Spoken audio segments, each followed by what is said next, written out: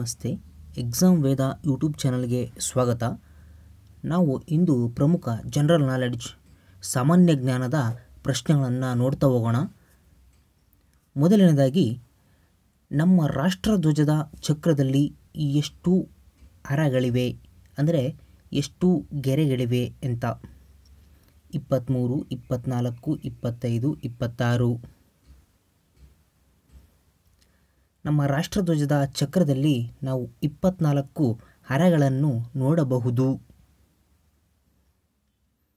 ಭಾರತದಲ್ಲಿ ಮೊದಲ ಚುನಾವಣಾ ವಿದ್ಯುನ್ಮಾನ ನಡೆದಿದ್ದು ಯಾವ ವರ್ಷದಲ್ಲಿ? ಚುನಾವಣಾ ವಿದ್ಯುನ್ಮಾನ ನಡೆದಂತಹ ಇಸ್ವಿ 1948, 52, 50, 54. 1952ರಂದು ಭಾರತದಲ್ಲಿ ಮೊದಲ ಚುನಾವಣೆ ವಿದ್ಯುನ್ಮಾನ ನಡೆಯಿತು. ಶೇಖರಣಾ ಬ್ಯಾಟರಿಗಳಲ್ಲಿ ಉಪಯೋಗಿಸುವಂತಹ ಲೋಹ ಯಾವುದು? ಸ್ಟೋರೇಜ್ ಬ್ಯಾಟರಿಗಳಲ್ಲಿ ನಾವು ಬಳಸುವಂತಹ ಲೋಹ ಸೀಸ, ತಾಮ್ರ, ತವರ ಮತ್ತು ಕಬ್ಬಿಣ. ಯಾವುದನ್ನು ಬಳಸ್ತೇವೆ ಅಂದರೆ ನಾವು ಸೀಸವನ್ನು, ಈ ಶೇಖರಣಾ ಸ್ಟೋರೇಜ್ ಬ್ಯಾಟರಿಗಳಲ್ಲಿ ನಾವು ಸೀಸವನ್ನು ಬಳಸ್ತಾ ಹೋಗ್ತೀವಿ. ಭಾರತದಲ್ಲಿ ಮೊದಲ ಇಂಗ್ಲಿಷ್ ವಾರ್ತಾಪತ್ರಿಕೆ ಆರಂಭಿಸಿದ್ದು ಯಾರು? ಭಾರತದಲ್ಲಿ ಮೊದಲ ಇಂಗ್ಲಿಷ್ ವಾರ್ತಾಪತ್ರಿಕೆ ಆರಂಭಿಸಿದ್ದು ಯಾರು? Dadabhai Naoroji, ಹಿಕೆ, William Bentinck, Ravindranath Tagore. ಜೆ.ಎ. ಹಿಕೆ ಇವರು ಭಾರತದಲ್ಲಿ ಮೊದಲ ಇಂಗ್ಲಿಷ್ ವಾರ್ತಾಪತ್ರಿಕೆಯನ್ನು ಆರಂಭಿಸಿದವರು ಜೆ.ಎ. ಹಿಕೆಯವರು. ನೆಕ್ಸ್ಟು ಪ್ರಮುಖವಾದಂತಹ ಪ್ರಶ್ನೆ, ಆಂಕಾಲಜಿ. ಆಂಕಾಲಜಿ ಎನ್ನುವುದು ಯಾವುದಕ್ಕೆ ಸಂಬಂಧಿಸಿದೆ? ಹಕ್ಕಿಗಳು, ಕ್ಯಾನ್ಸರ್, ಸಸ್ತನಿಗಳು, ಮಣ್ಣು. ಆಂಕಾಲಜಿ ಎನ್ನುವ ಪದವು ಕ್ಯಾನ್ಸರ್ಗೆ ಸಂಬಂಧಿಸಿದೆ. The study of cancer is called oncology. ಹಾಗೆ ಪಕ್ಷಿಗಳ ಬಗ್ಗೆ ಅಧ್ಯಯನ ಮಾಡೋಕ್ಕೆ ನಾವು ಆರ್ನಿಥಾಲಜಿ ಅಂತ ಕರಿತೀವಿ, ಆರ್ನಿಥಾಲಜಿ ಅಂತ. ಹಾಗಾದರೆ ಮಣ್ಣುಗಳ ಬಗ್ಗೆ ಅಧ್ಯಯನ ಮಾಡೋದಕ್ಕೆ ನಾವು ಏನಂತ ಕರಿತೇವೆ ಅಂತ ನಮ್ಮ ಕಾಮೆಂಟ್ ಬಾಕ್ಸಲ್ಲಿ ನೀವು ಕಾಮೆಂಟ್ ಮಾಡಿ. ಆಂಕಾಲಜಿ, ಕ್ಯಾನ್ಸರ್ ಬಗ್ಗೆ ಅಧ್ಯಯನ ಮಾಡೋಕ್ಕೆ ಆಂಕಾಲಜಿ, ಪಕ್ಷಿಗಳ ಬಗ್ಗೆ ಅಧ್ಯಯನ ಮಾಡೋಕ್ಕೆ ಆರ್ನಿಥಾಲಜಿ. ಹಾಗಾದರೆ ಮಣ್ಣಿನ ಬಗ್ಗೆ ಅಧ್ಯಯನ ಮಾಡೋದಕ್ಕೆ ಏನಂತ ಮಾಡ್ತೀವಿ? ಕ್ವಶನ್ ನಂಬರ್ ಹಾಕಿ ಕಮೆಂಟ್ ಮಾಡಿ. ನೆಕ್ಸ್ಟ್, ಉಷ್ಣತೆಯನ್ನು SI ಯೂನಿಟ್ನಲ್ಲಿ ಅಳೆಯುವುದು. ಉಷ್ಣತೆಗೆ ಇರತಕ್ಕಂಥ SI ಯೂನಿಟ್ ಯಾವುದು? Kelvin, Celsius, centigrade, Fahrenheit. ಈ ಮೂರೂ ಸಮೇತ ಉಷ್ಣತೆಯನ್ನು ಅಳೆಯುವಂತಹ ಸಾಧನಗಳೇ. ಉಷ್ಣತೆಯನ್ನು ಅಳೆಯುವಂತಹ ಸಾಧನಗಳೇ ಈ ನಾಲ್ಕು ಕೂಡ. ಆದರೆ SI ಯೂನಿಟ್ನಲ್ಲಿ ನಾವು ಪರ್ಟಿಕ್ಯುಲರ್ಗೆ ಒಂದು ಮಾತ್ರ ತಗೊಳ್ತೀವಿ. ಅದು ಯಾವುದು? ನಾವು ಉಷ್ಣತೆಯನ್ನು SI ಯೂನಿಟ್ನಲ್ಲಿ ಅಂದರೆ ಕೆಲ್ವಿನ್ನಲ್ಲಿ ಅಳತೆಯನ್ನು ಮಾಡ್ತೇವೆ. ಇನ್ನೊಂದು ಪ್ರಮುಖವಾದ ಪ್ರಶ್ನೆ ನೋಡಿ, ಒಂದು ಮೊಟ್ಟೆಯು ಶುದ್ಧವಾದ ನೀರಿನಲ್ಲಿ ಮುಳುಗುತ್ತದೆ, ಆದರೆ ಲವಣಯುಕ್ತ ನೀರಿನಲ್ಲಿ ತೇಲುತ್ತದೆ. ಇದಕ್ಕೆ ಕಾರಣ ಏನು?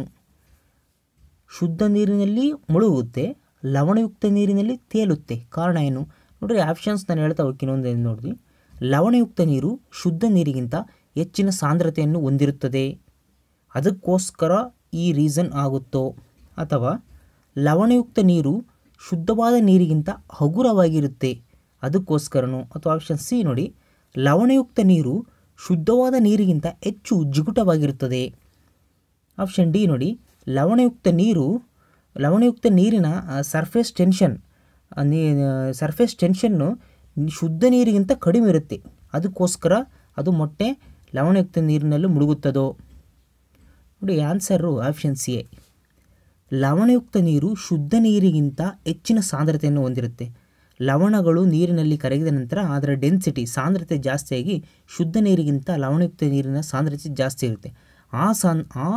ಆ ಕಾರಣದಿಂದ ಒಂದು ಮೊಟ್ಟೆ ಶುದ್ಧವಾದ ನೀರಿನಲ್ಲಿ ಮುಳುಗುತ್ತೆ, ಹಾಗೂ ಲವಣಯುಕ್ತ ನೀರಿನಲ್ಲಿ ತೇಲುತ್ತದೆ. ಸೊ ಲವಣಯುಕ್ತ ನೀರು ಶುದ್ಧ ನೀರಿಗಿಂತ ಹೆಚ್ಚಿನ ಸಾಂದ್ರತೆಯನ್ನು ಹೊಂದಿರುತ್ತದೆ.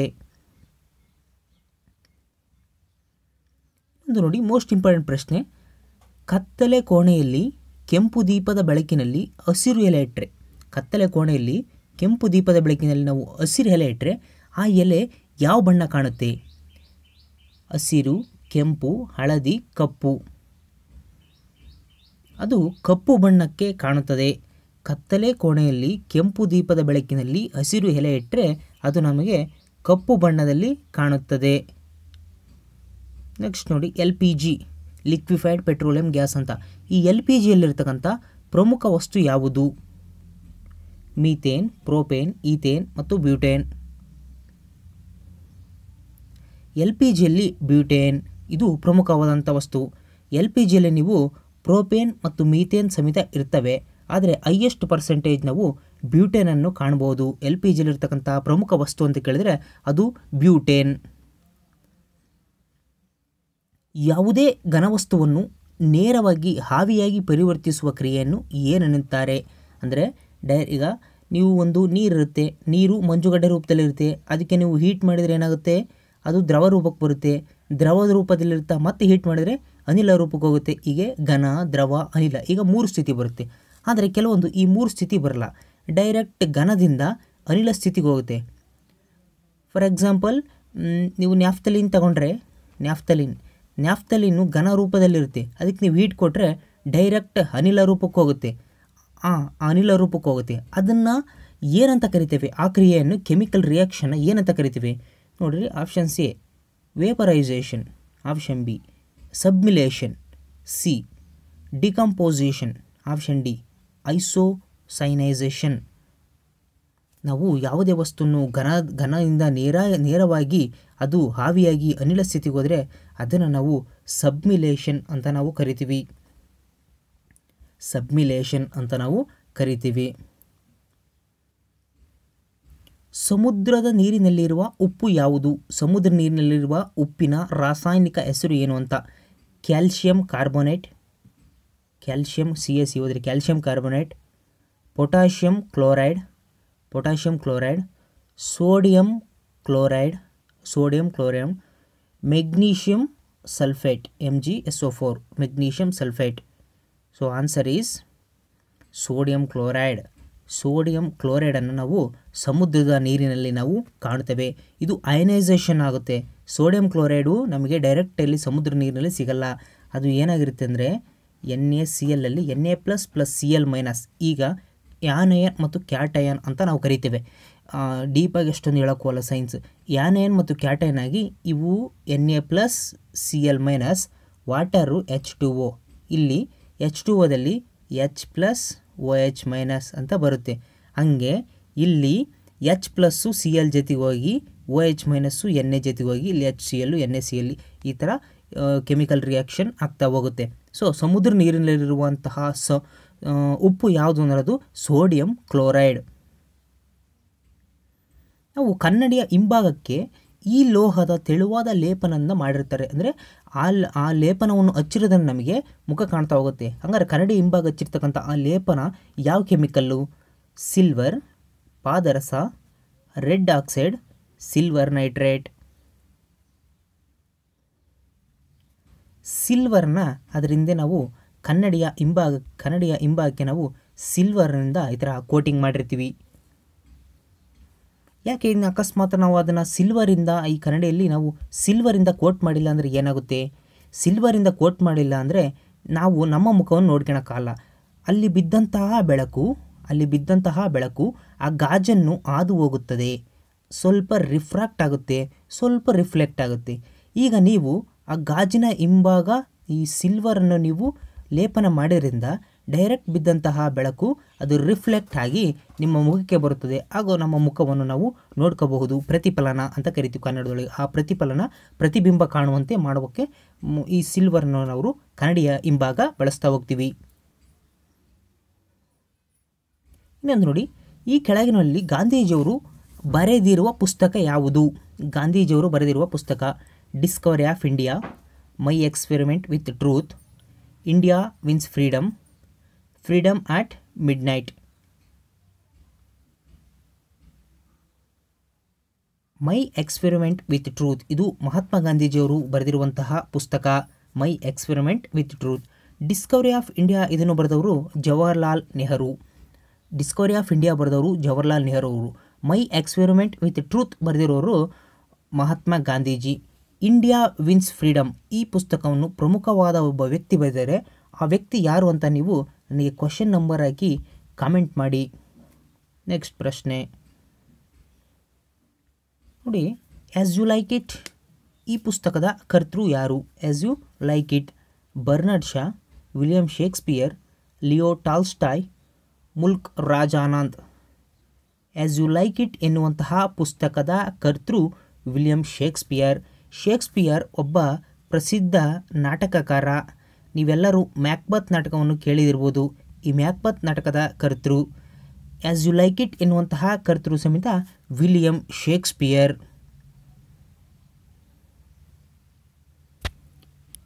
ಇನ್ನೊಂದು ಪ್ರಮುಖವಾದ ಪೋಸ್ಟ್ ಆಫೀಸ್.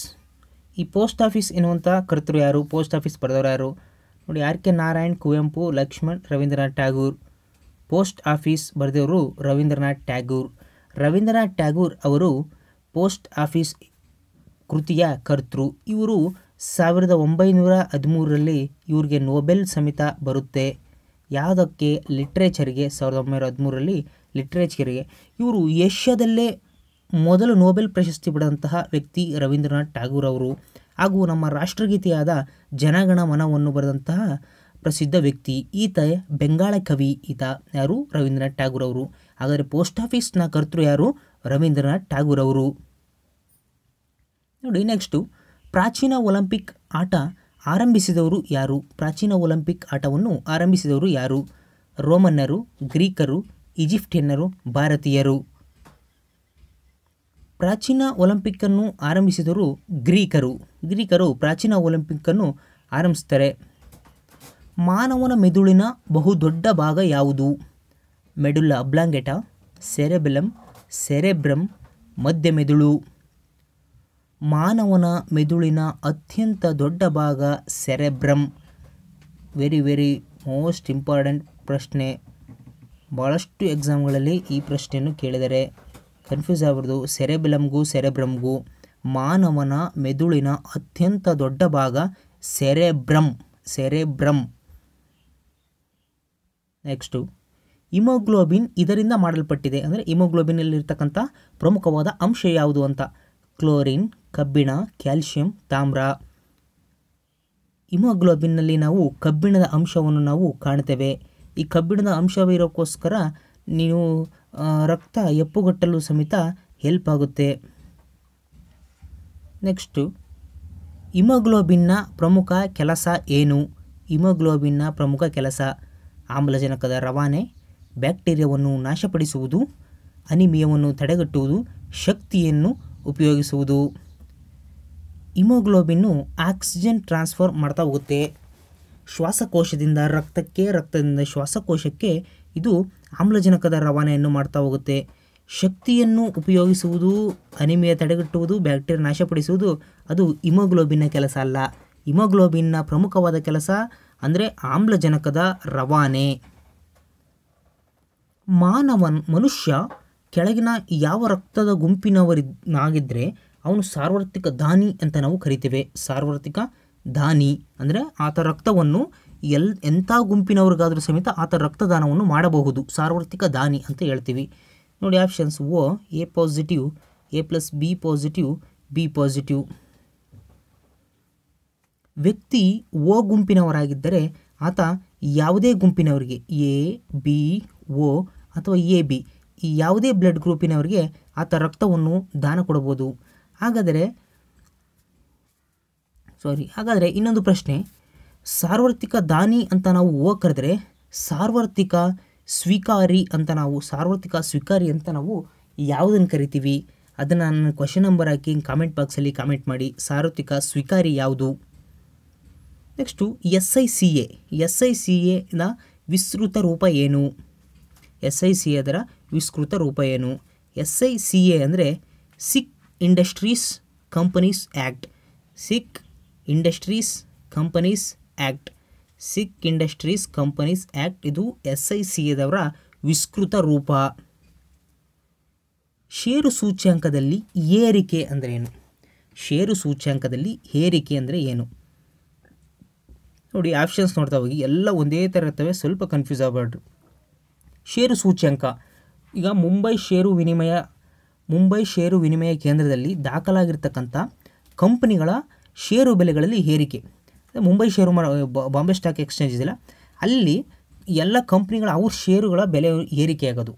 ಅಥವಾ ಆಪ್ಷನ್ಸ್ ಬಿ ನೋಡಿ, ರಾಷ್ಟ್ರೀಯ ಷೇರು ವಿನಿಮಯ ನ್ಯಾಷನಲ್ ಶೇರ್ ಎಕ್ಸ್ಚೇಂಜ್ ಇದೆಯಲ್ಲ, ಆ ನ್ಯಾಷನಲ್ ಶೇರ್ ವಿನಿಮಯ ಕೇಂದ್ರದಲ್ಲಿ ದಾಖಲಾಗಿರ್ತಕ್ಕಂಥ ಎಲ್ಲ ಕಂಪ್ನಿಗಳು, ಇಲ್ಲಿ ಮುಂಬೈ ಷೇರು ವಿನಿಮಯ ಅಥವಾ ರಾಷ್ಟ್ರೀಯ ಷೇರು ವಿನಿಮಯ.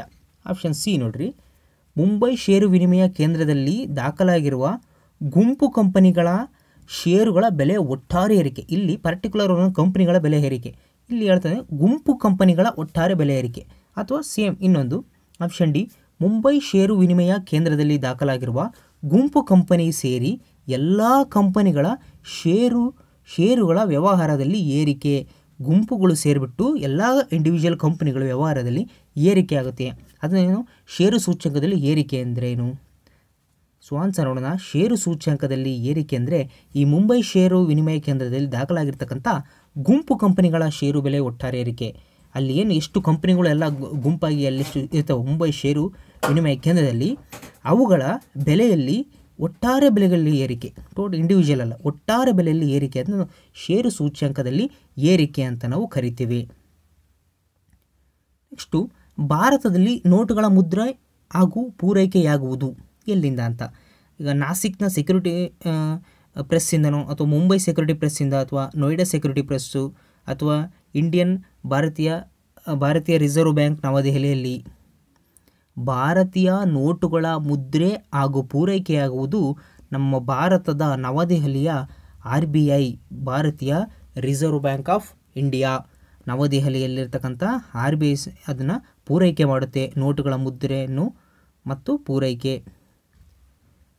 ಕಂಪನಿಯ ಡಿಬೆಂಚರ್ದಾರ್ ಎಂದರೆ ಆ ಕಂಪನಿಯ ಯಾರಿಗೆ ನಾವು ಡಿಬೆಂಚರ್ ಅಂತ ಕರಿತೀವಿ? ಷೇರುದಾರನಿಗೆ ಕರಿತೀವೋ ಅಥವಾ ಸಾಲ ಕೊಟ್ಟವರಿಗೆ ಕರಿತೀವೋ ಅಥವಾ ಸಾಲಗಾರರಿಗೆ ಕರಿತೀವೋ ಅಥವಾ ನಿರ್ದೇಶಕರಿಗೆ ನಾವು ಡಿಬೆಂಚರ್ ಅಂತ ಕರಿತೀವೋ? ಕಂಪನಿಯ ಡಿಬೆಂಚರ್ ಅಂದರೆ ಸಾಲ ಕೊಟ್ಟವರು ಆ ಕಂಪನಿಯ ಡಿಬೆಂಚರ್ ಅಂತ ನಾವು ಕರಿತೇವೆ. ಸಾಲ ಕೊಟ್ಟವರಿಗೆ ಆ ಕಂಪನಿಯ ಡಿಬೆಂಚರ್ ಅಂತ ಕರಿತೀವಿ. ಇನ್ನೊಂದು ಭಾರತೀಯ ಸಂವಿಧಾನದ ಪ್ರಮುಖ ಪ್ರಶ್ನೆ, ಅಸ್ಪೃಶ್ಯ ನಿವಾರಣೆ. ಹೀಗೆ ಅಸ್ಪೃಶ್ಯತೆಯನ್ನು ರದ್ದು ಮಾಡಲಾಗಿದೆ ಹಾಗೂ ಇದರ ಆಚರಣೆಯನ್ನು ಶಿಕ್ಷಾರ್ಹವಾಗಿದೆ. ಇದರ ಅನ್ವಯ ಅಂದರೆ ಅಸ್ಪೃಶ್ಯ ನಿವಾರಣೆಯನ್ನು ತೆಗೆದುಹಾಕಲಾಗಿದೆ ಮತ್ತು ಅಸ್ಪೃಶ್ಯ ನಿವಾರಣೆಯನ್ನು ಮಾಡಿದವರಿಗೆ, ಅಸ್ಪೃಶ್ಯತೆಯನ್ನು ಆಚರಿಸಿದವರಿಗೆ ಶಿಕ್ಷೆಯನ್ನು ಕೊಡಲಾಗುತ್ತದೆ ಎಂದು ತಿಳಿಸುವಂತಹ ಸಂವಿಧಾನದ ವಿಧಿ ಯಾವುದು? ನೋಡಿ, ಆರ್ಟಿಕಲ್ 15, 16, 17, 18. ಆರ್ಟಿಕಲ್ 17 ಏನು ಹೇಳುತ್ತೆ ಅಂದರೆ, ಸಂವಿಧಾನದ ಅಸ್ಪೃಶ್ಯತಾ ನಿವಾರಣೆಯನ್ನು ಆಚರಿಸುವುದು ಮತ್ತು ಅಸ್ಪೃಶ್ಯತೆಯಂತೆ ಕಾಣುವಂತಹ ವ್ಯಕ್ತಿಗಳಿಗೆ ಶಿಕ್ಷೆ ಕೊಡುವುದು. ಇದು ಸಂವಿಧಾನದ 17ನೇ ವಿಧಿ ತಿಳಿಸುತ್ತೆ. ಸಂವಿಧಾನದ 18ನೇ ವಿಧಿ ಏನು ತಿಳಿಸುತ್ತೆ ಅಂದರೆ ಬಿರುದುಗಳ ರದ್ದತಿ ಬಗ್ಗೆ ತಿಳಿಸುತ್ತೆ. ಹಾಗಾದರೆ ಸಂವಿಧಾನದ 15ನೇ ವಿಧಿ ಏನು ತಿಳಿಸುತ್ತೆ ಅಂತ ನನ್ನ ಕಾಮೆಂಟ್ ಬಾಕ್ಸಲ್ಲಿ ನೀವು ಕಾಮೆಂಟ್ ಮಾಡಿ. ಈ ವಿಡಿಯೋ ಇಷ್ಟ ಆಗಿದ್ದಲ್ಲಿ ದಯವಿಟ್ಟು ಲೈಕ್ ಮಾಡಿ ಮತ್ತು ಪ್ರತಿನಿತ್ಯ ನಮ್ಮ ವಿಡಿಯೋಗಳನ್ನು ಪಡೆಯಲು ನಮ್ಮ ಯೂಟ್ಯೂಬ್ ಚಾನಲ್ಗೆ ಸಬ್ಸ್ಕ್ರೈಬ್ ಆಗಿ ಮತ್ತು ಪಕ್ಕದಲ್ಲಿರುವ ಬೆಲ್ ಐಕಾನ್ ಮೇಲೆ ಕ್ಲಿಕ್ ಮಾಡಿ. ಮತ್ತು ಇನ್ನಿತರ ನಮ್ಮ ಲೇಟೆಸ್ಟ್ ವಿಡಿಯೋಗಳನ್ನು ವೀಕ್ಷಿಸಲು ಪ್ಲೇಲಿಸ್ಟನ್ನು ಒಮ್ಮೆ ನೋಡಿ. ಎಕ್ಸಾಮ್ ವೇದ ಯೂಟ್ಯೂಬ್ ಚಾನಲನ್ನು ವೀಕ್ಷಿಸಿದ ಎಲ್ಲ ಸ್ಪರ್ಧಾಕಾಂಕ್ಷಿಗಳಿಗೆ ಧನ್ಯವಾದಗಳು.